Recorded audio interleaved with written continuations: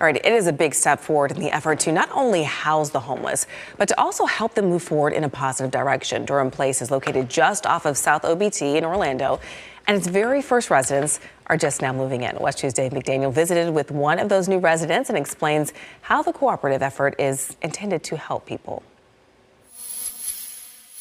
Well, I was homeless for a while, and just life, unexpected things. 3 years in the Marines, a new mom, and now the transition from part-time homelessness to a home. It means the world to me that I have this opportunity now. They've put their life on the line for our country. The least thing that we can do is help them try to get into some type of permanent, stable housing. About a quarter of the roughly 100 units at Durham Place will have veterans renting them.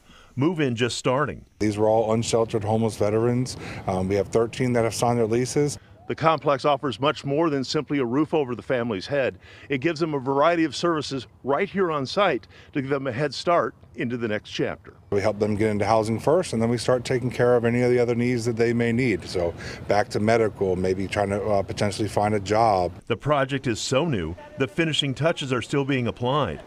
Wendover Housing Partners proud of its holistic approach. We provide the services to job, resume writing, whatever they need to get them back on their feet. I'm hoping that I'll be able to start school now, that I have some stability, and hopefully working soon. When you see them walk to the door and opening the door, seeing what's inside, it's just an amazing feeling. The goal is to build more than housing, but a community. It's nice to know that I'll have some support and just make some friends, hopefully. An afternoon delivery of holiday decorations, step one. In Orlando, Dave McDaniel, WESH 2 News. A similar supportive housing community, Worley Park, opened in Sanford more than 3 years ago, and it was developed by the very same group.